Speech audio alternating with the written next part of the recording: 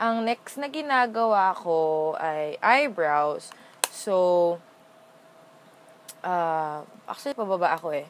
So, eyebrows muna. I use this angled brush. And I actually use any brown eyeshadow. Hindi ako mahilig sa pencil. Pwede yung pencil, but I use eyeshadow to fill my eyebrows.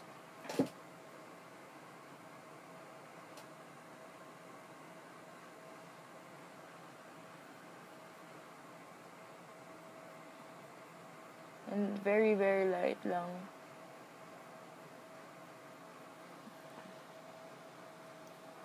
And then, the other side.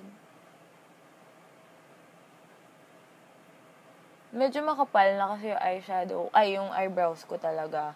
Kaya, hindi na ako masyadong madaming nilalagay. So, yan. Medyo okay na, diba? Tapos, I use this brush para i-brush lang siyang ganyan. Para maayos yung eyebrows and hindi masyadong, para look natural. And then, so, ayan. Next is, what I do is my eyes. So, for my where is it? Minsan, I don't really use eyeshadow. But if I do, I just put sige, I'm just gonna use this angled brush na lang din. So, I just get a brown eyeshadow and then put it in the corner of my eyes.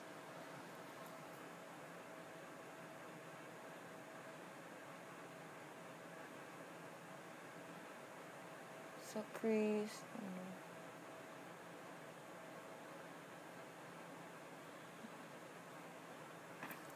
Then, sa kabila.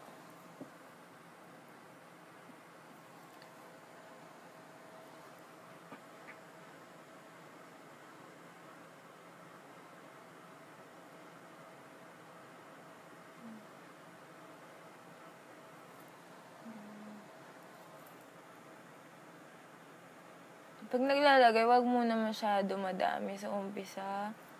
Kasi mas madaling maglagay kaysa magbawas. So, don't worry kung mukha akong pangit. I-blend pa naman natin yan.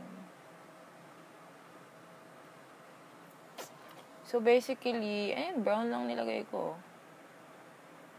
Kasi, very, basic makeup lang. So, ayan, mukha siyang pangit. Pero, use this fluffy brush to blend it out paloob. Para walang harsh lines. Parang tinamaan lang ng parang may black eye ka lang dyan eh. Para very natural yung effect niya.